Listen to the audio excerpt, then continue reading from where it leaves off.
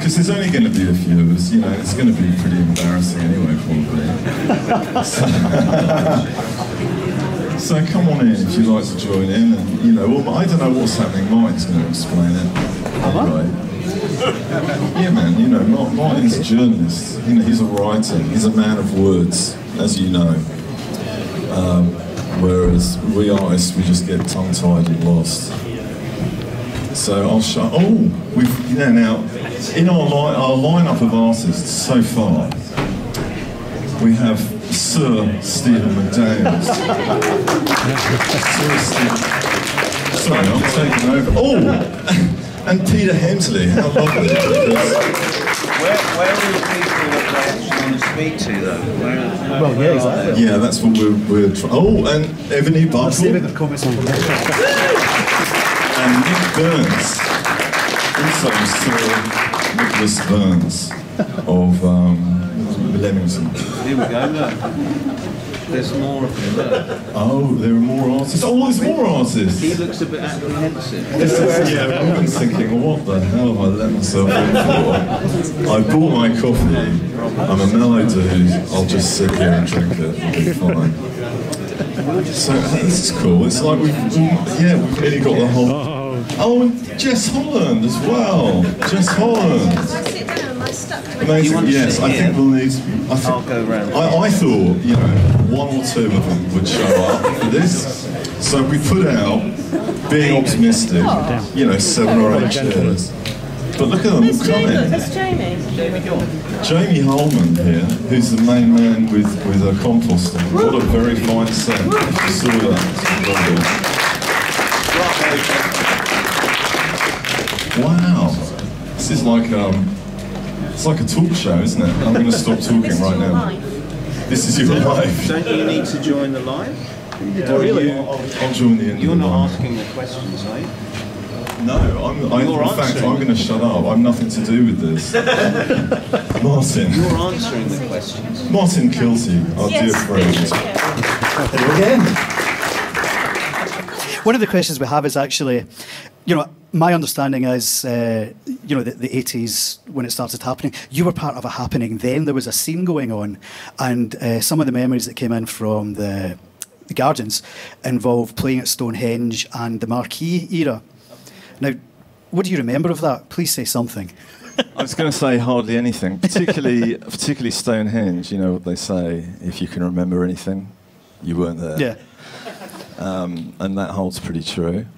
What can I remember about the Marquee? Was that the question? Sorry. Yeah. Well, that'll do.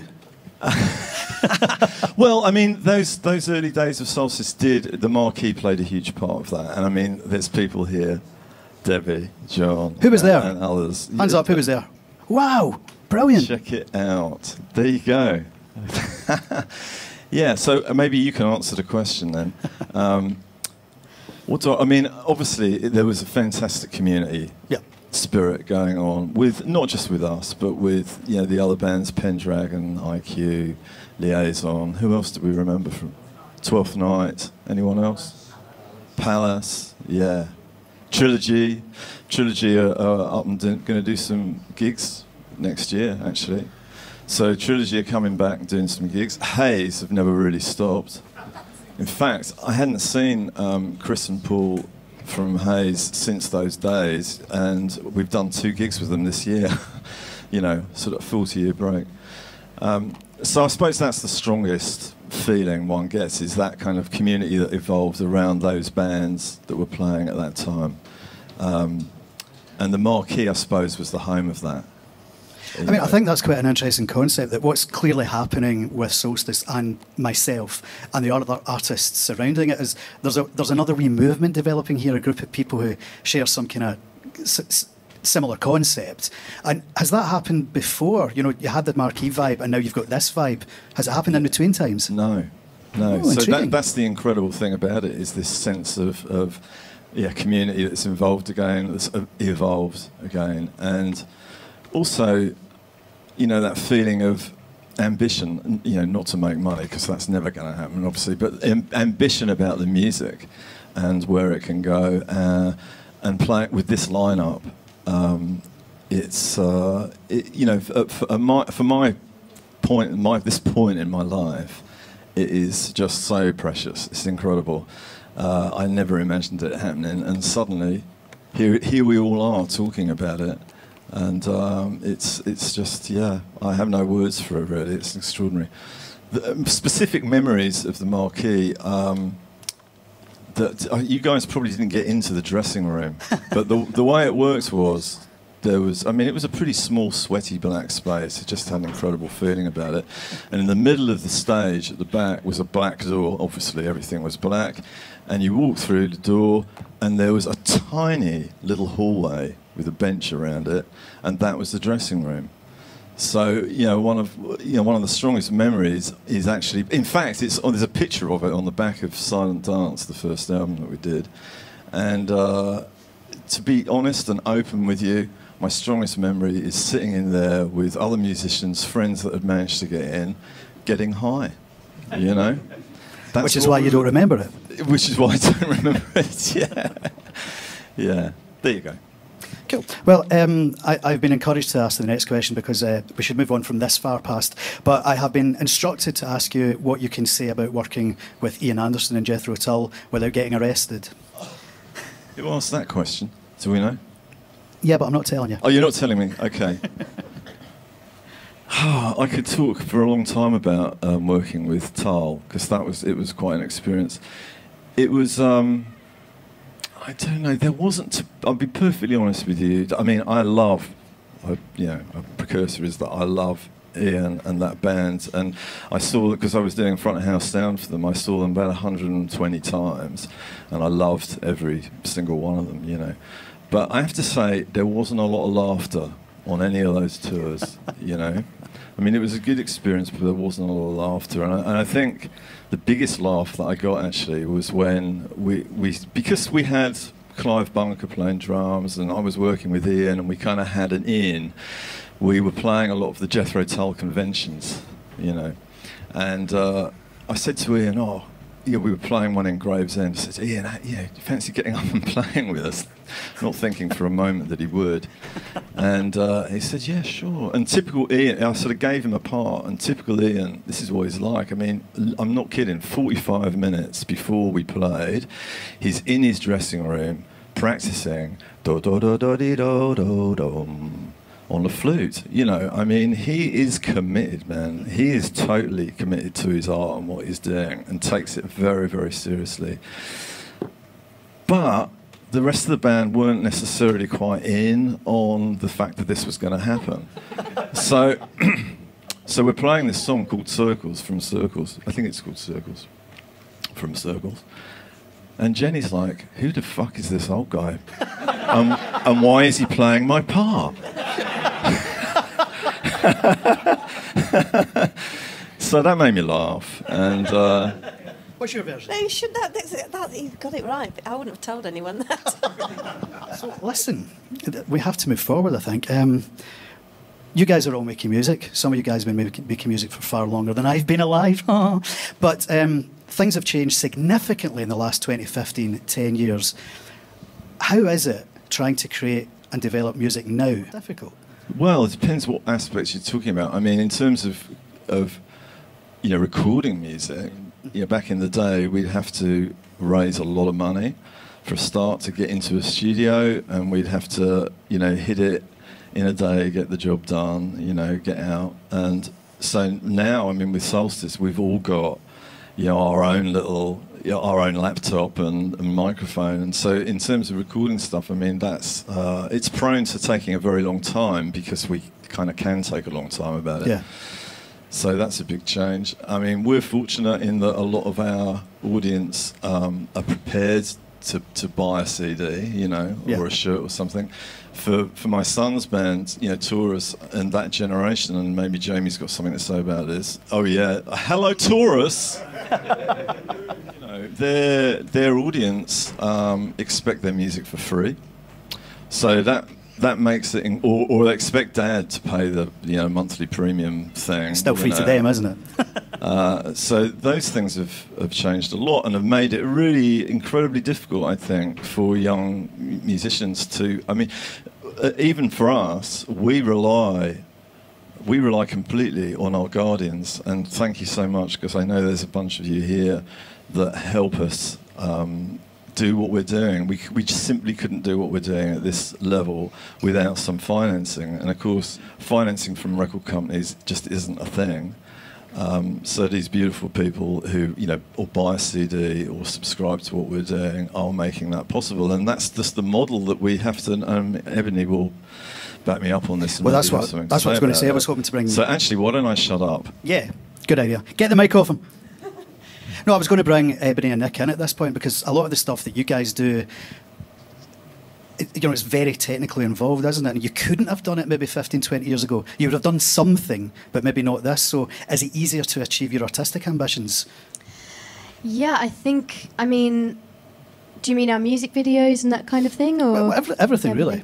Yeah, it's very helpful that I married a producer, so... yeah, you've always got to have goals. But we are able to produce music at home, which is amazing, and make it the way that we want it to be.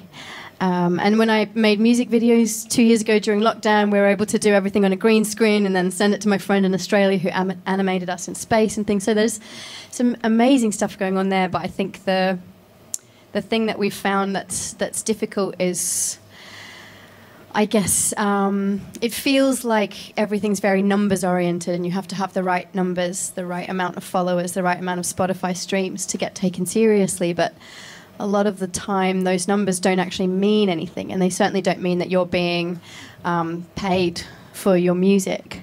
And so we have sort of gone away from trying to get a record deal or anything. Not that anyone offered, but yeah. And we've had to go with Patreon, which is a similar thing that Andy's done, and have a community around us that support us, and that has meant that we're able to release an album, we're able to work, and I think one of the things, working creatively is that you need time to have ideas and to bring them to fruition, and if you're working sort of 7 jobs and trying to make that happen, it can be really difficult. So yeah, that's one thing that I noticed helped me, was just having a bit more time and knowing that whatever happens, I've got something coming in, so I can pay other artists too, pay animators and cellists and filmmakers and other people to work with us, because I feel, maybe if I'd started this, because I started in musical theatre and acting, and maybe if I'd started this when I was much younger, then I'd probably have a whole group of other people who were all experimenting together, and we could do a lot of stuff for free. But now I just feel like anyone I know who's still working in these industries are doing it because that's their job, and I want to make sure that I can also, contribute to them too. So it's a really long answer. I was actually intrigued by what you were saying on stage, Pete, about that electronic machine that gives you the option to have 2 drums on one.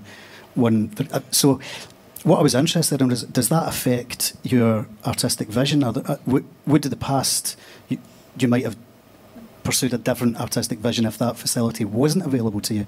Does the technology help? Does it assist? Is it a partner, or is it sometimes an enemy? It just means I bring 1 drum out instead of 2.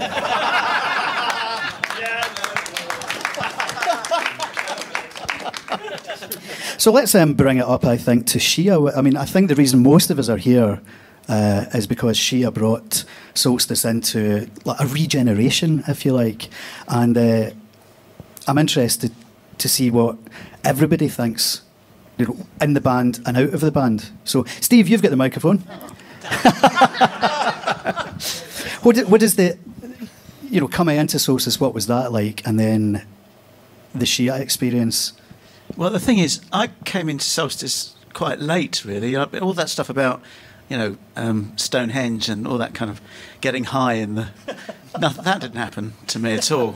Actually, I was a fan of Solstice at that age, but I didn't think I'd ever be part of it, But yeah, so I'm quite a newcomer.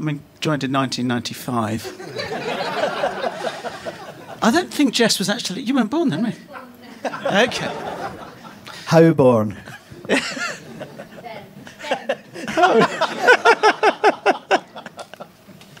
But that was with Jenny, came in at that time, and Rob came in at that time. And then it died. We did some great gigs, and it was actually... That's right, we did those, in particular, those Death Hotel conventions, which were brilliant. And then Solstice died again. And then a bit later on, I think it's 2006, suddenly get a call from Andy, would you fancy doing it again? And so we all... Well, that was Pete. Yeah, and that's when Pete started. Yeah, well, that happened because Pete said, you should go in again, man. I'll play drums for you. That is literally where it started.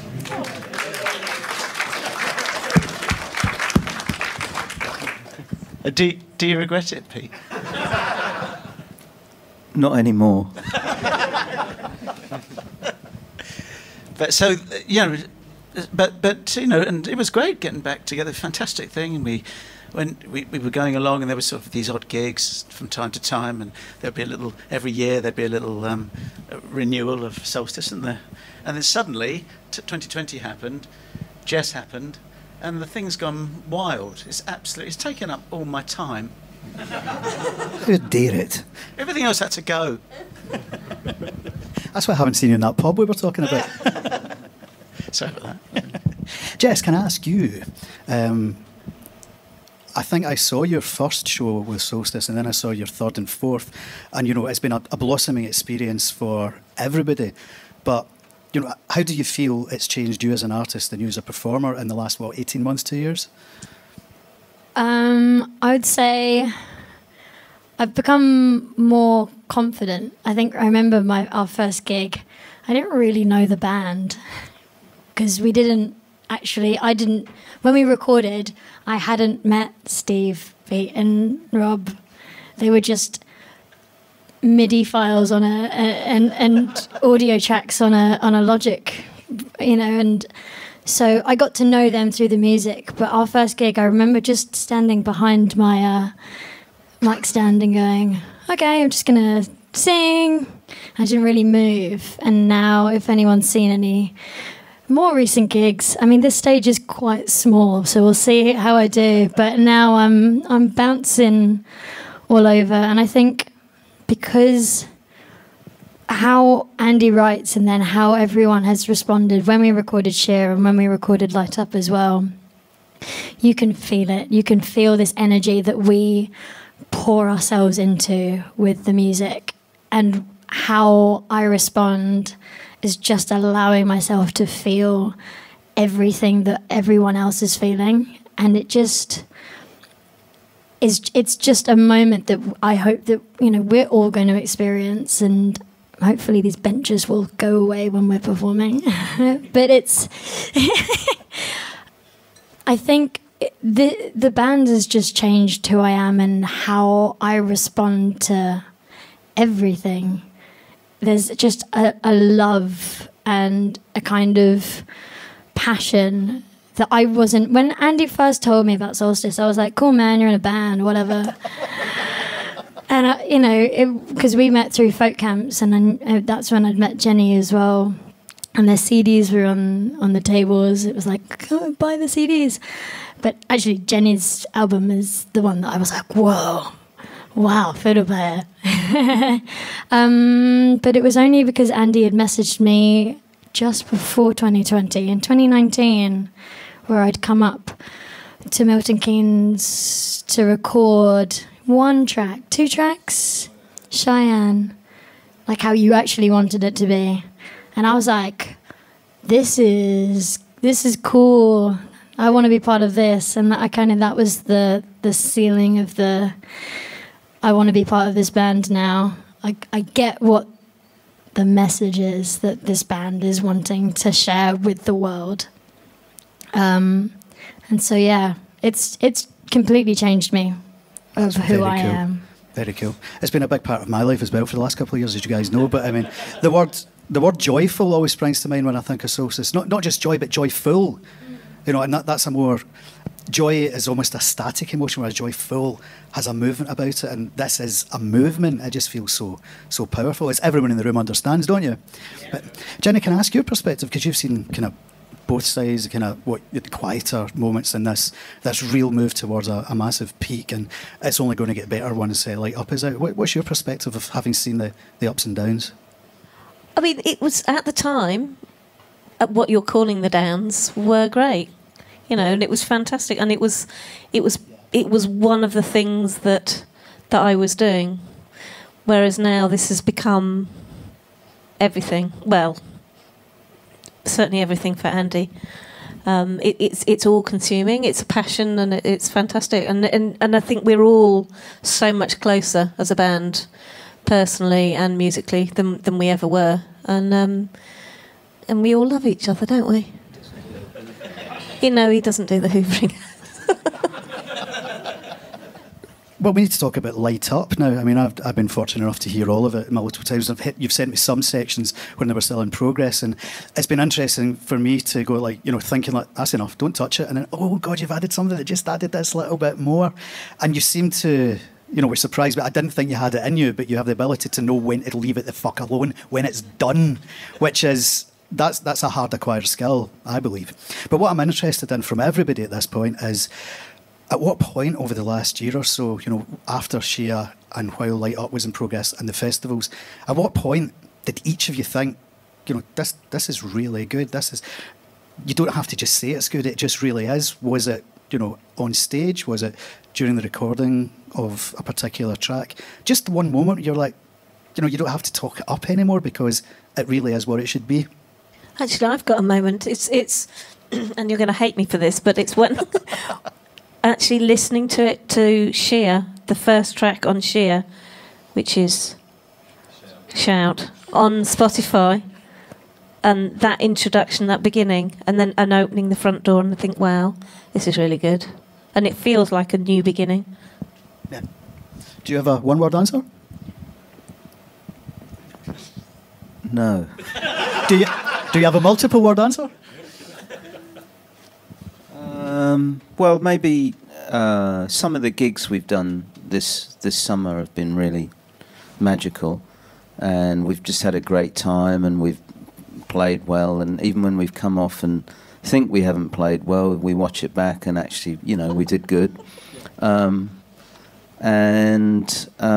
we did a gig in Italy this summer, and I mean that was such fun, and they looked after us so well, and we just had a ball, you know. I mean, I think for me that was a special Solstice moment. And I had a drum roadie too, so I mean, that's, you know, I didn't have to pack any drums up. That was a special moment. Rob? Wow, I think there's been so many kind of special moments like that along the way. And the one that sticks most in my memory is coming out of lockdown when we did a load of rehearsals at the Crawford and like the secret gig, and just the energy of that was massive, and kind of still gives me goosebumps to think about it. And I think since then it's just continued to get more joyful and get better and better. There was one particular moment I think that I will remember for the rest of my life, because I don't really cry to music, and one song, Run, I just got back and we'd just done the vocal takes, and Andy had then mixed it and sent it to me, and the first time hearing that track, I had to sit on the sofa and then just cried for about half an hour after I heard it. I think all of the tracks are written beautifully, but that particular one, as well as Bulbul, I've never wept after hearing a song like that before. So I think it holds a very really dear place in my heart from Andy's writing. And then when everyone else started adding their instruments as well, I was like, oh, it's a lot. I'm trying to think.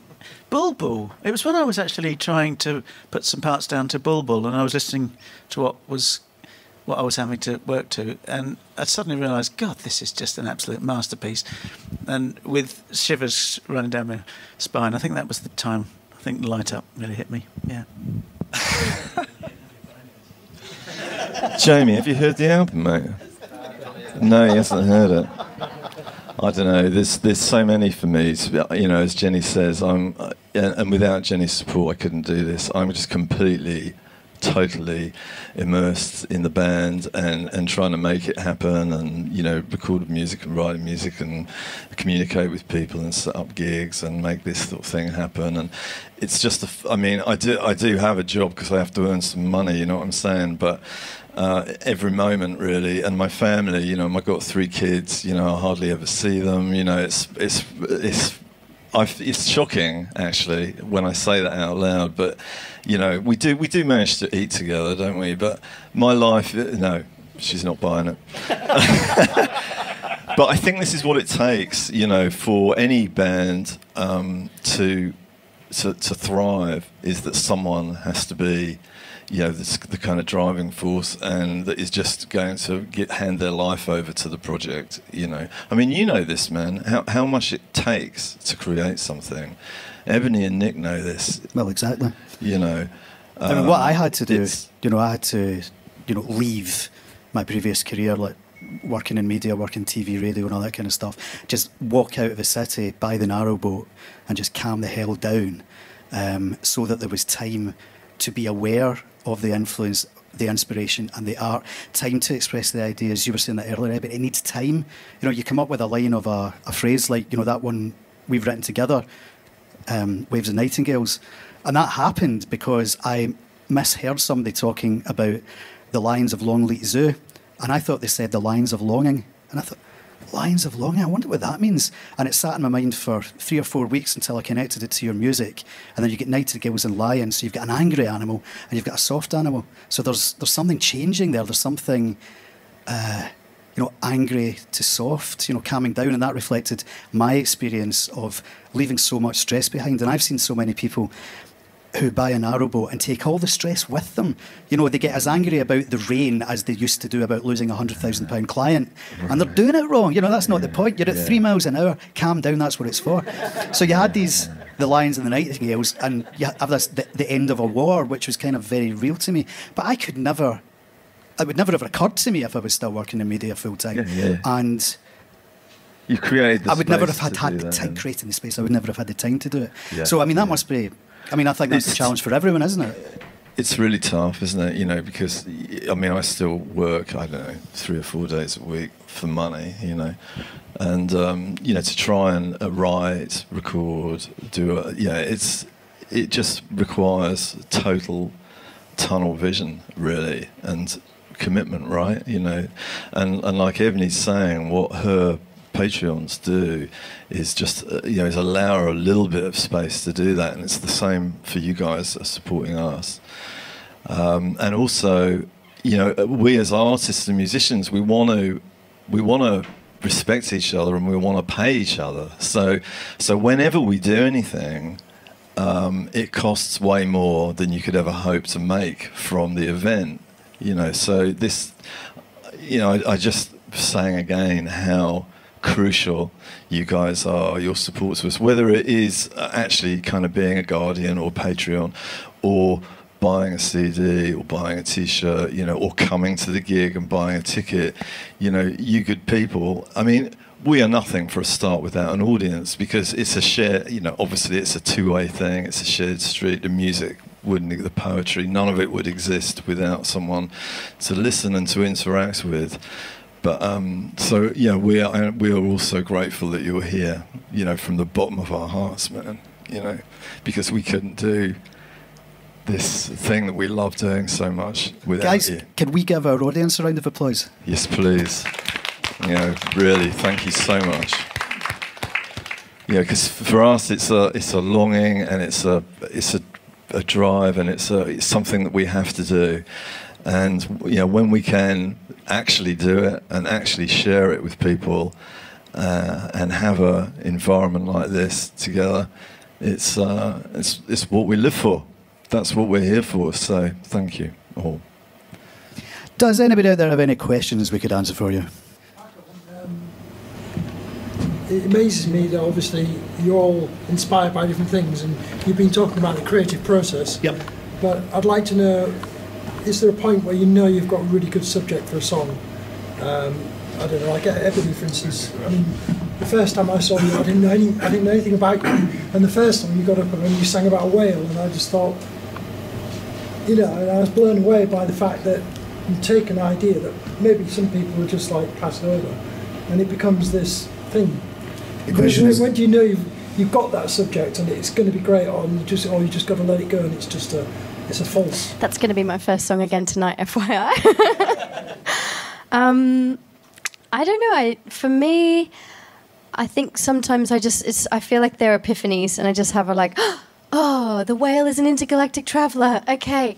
But I write a lot of poems, and sometimes I'll have some lines in my head. I've got some at the moment for about 6 months, and I don't know what to do next, but I know they're going to be something really special.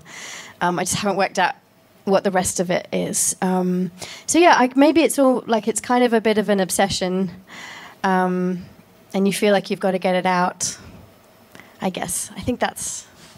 Yeah, and sometimes you feel like, yeah, it's like you've hit the sweet spot or something, and other times you think, nah, that doesn't really feel like me.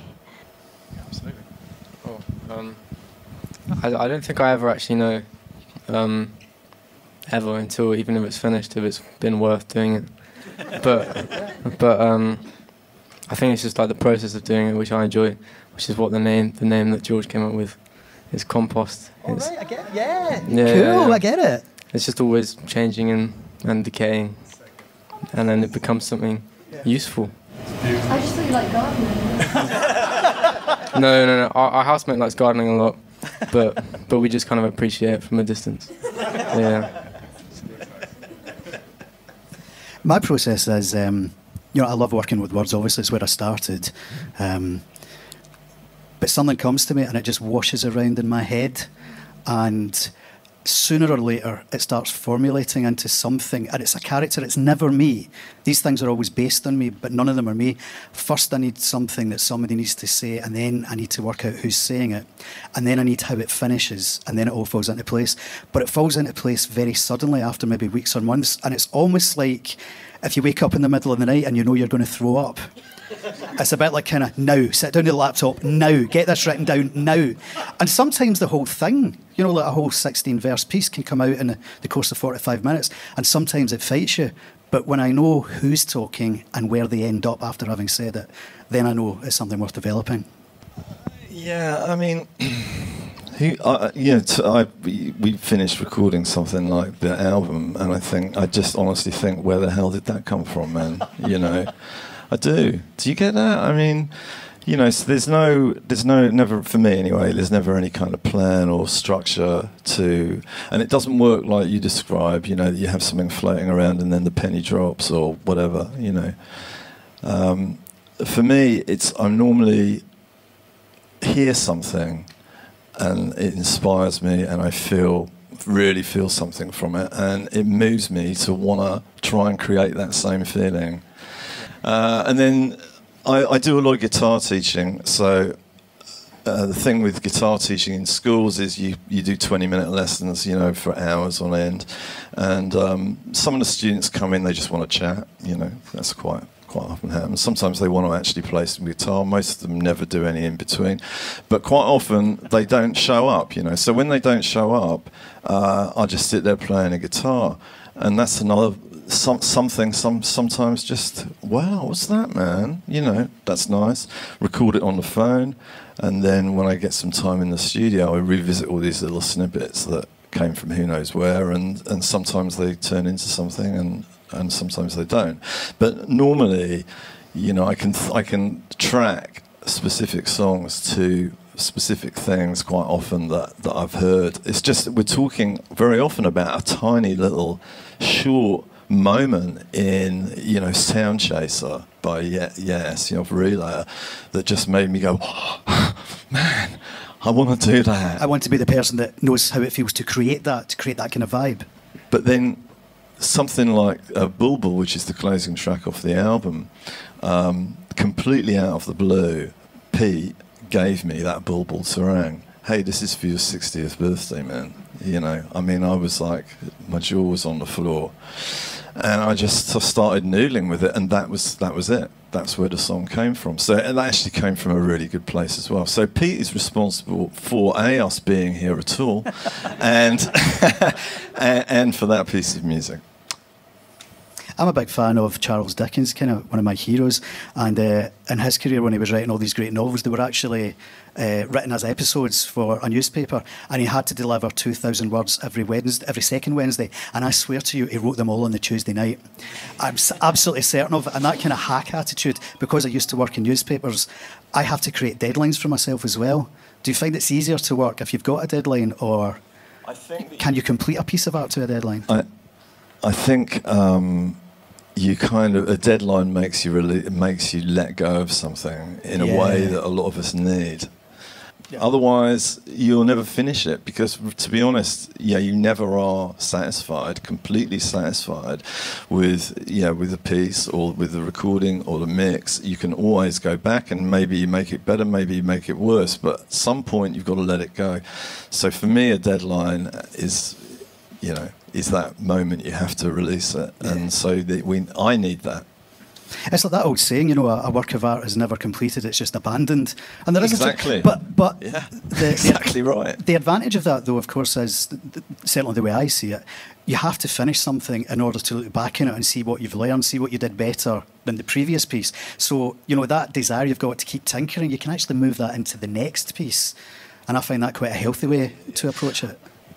Creating Sheer and having Jess's input into that, and having this new lineup and realising that, man, we've got something really happening here, was the inspiration for Light Up. It was just a continuation of that same energy that we managed to produce on that album, and I'm already feeling the completion of the Sheer trilogy. There's another album that's going, come on, get on with it, man, get on with it, man.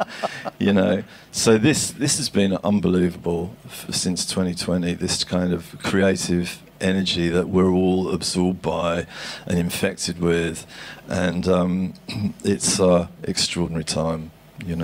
So just to wrap up, because I think we've overrun, as I always knew we would. Yes, sir. What are your plans for the coming year with the release of Light Up and with live shows, more festivals, more? Yeah, I mean, I'm a little scared.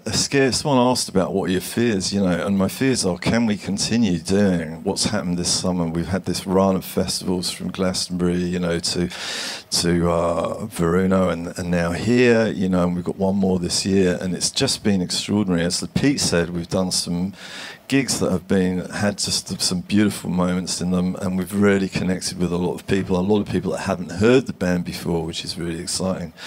And so my fear is that we're not going to be able to continue that path, so I'm furiously kind of contacting festivals and hustling people, which is kind of what it takes. But as I said, the third album is already, it's in my imagination. Do you know what it's called yet? No. I was thinking about that this morning. You got an idea? No. Oh, come on. No, because I thought about it. It doesn't matter if it changes. The thing is, it's like with people would like to know the lines along which you're thinking. Yeah. But Sheer and Light Up, those titles suggested themselves during the process of making it. Yeah. And so I thought, it would be cool to have a title. You're right. But I don't, and the title will emerge and announce itself while we're recording it. And the guys are thinking, Steve's thinking, oh, for fuck's sake, man, I just need a break. I just need a break. I've just finished one album, and what people don't probably realise, is that the amount of work these guys do to produce an album is phenomenal. I mean, Pete, because me and Pete sometimes teach in the same schools, so I hear him, rehearsing, like working on this new groove that we're going to use, hopefully, and it's a lot of preparation, a lot of thought, a lot of creative. It takes a long time. And Steve's like, you know, really, man? You're going to send me another fucking piece of music now? You know, I've got to come up with some more ideas. You know, I've got to... So anyway, it's all good. It's all good. Excellent. I was going to say, if we'd had enough time, we could have taken suggestions for the next album name from the crowd and got you into some right bother. But we've rambled on as I feared we would. Thank you, everybody, for taking part. Enjoy the rest of the day.